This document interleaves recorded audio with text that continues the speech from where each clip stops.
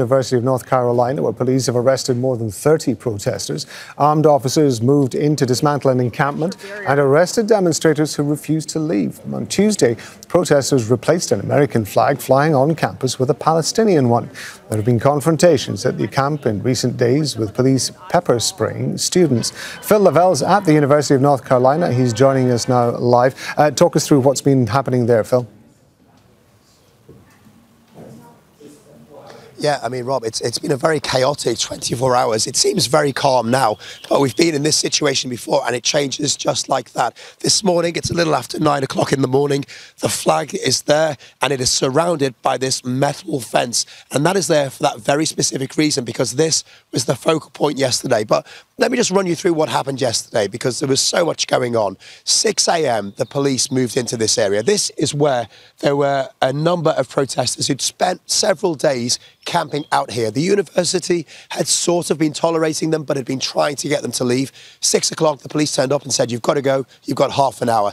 They then detained everybody here. That was 36 people. 30 were cited for trespassing, then released. 6 were arrested on misdemeanors and they were taken to the courthouse to be booked. But that was by no means the end of the matter. Come 12 o'clock, they were back, and there were quite ugly scenes. There were protesters supporting Palestinians, there were counter-protesters here, and the police were deployed. We understand that at one point there were officers from 6 different police departments, plus the sheriff. There was pepper spray, there was tear gas, there were batons being used, and at one point those pro-Palestinian protesters took that flag down. They replaced it with the Palestinian flag.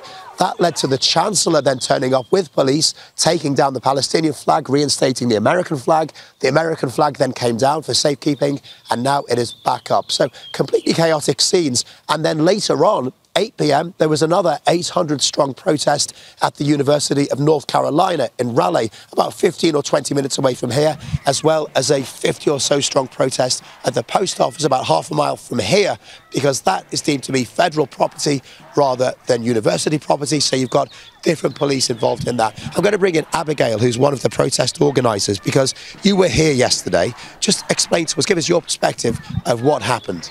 Sure. I'm actually from Duke. I'm a Duke student who helped organize bringing Duke students here, as it was a triangle-wide encampment with a number of schools represented here. And yesterday morning, I was helping to set up a separate action that was smaller, that was happening on Duke property when we got word of what was happening here. And it was just devastation. And I came here as soon as I could, which was just in time for the afternoon protests to really be fully underway, and to see the police just really well and truly brutalizing people. While only 36 people were detained in the morning, by the afternoon, many other protesters had turned out in support, and we were all being treated really horrifically by the police. I mean, I saw a woman be thrown out of her wheelchair. I saw a protester.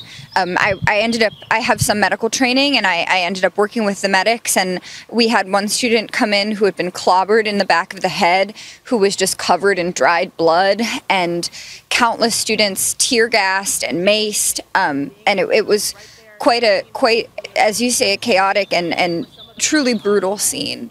Do you think, I mean, obviously the police are trying to close these down, but are they just, by doing that, are they mobilising the protesters even more, would you say?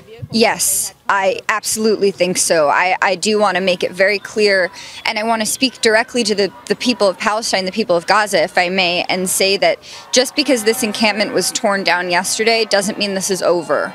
You know, we are just getting started, and we are not going to give up. We're not going to stop fighting for you or fighting for an end to this genocide until it's over, and until you can live in peace and you can feel safe and feel free and be free. I think that by mobilizing the police against us in such a way, it's just highlighting how horrific the injustice is, and it's just making us all that more all that more sure that this needs to continue to happen. Okay, Abby, thanks very much for that. I mean, the issue that the police have here really is that there are a number of universities in this area, and these protesters are going all over the place, which perhaps gives them the advantage because the police can only be in one place at one time, and they have to deploy in large numbers to shut these protests down.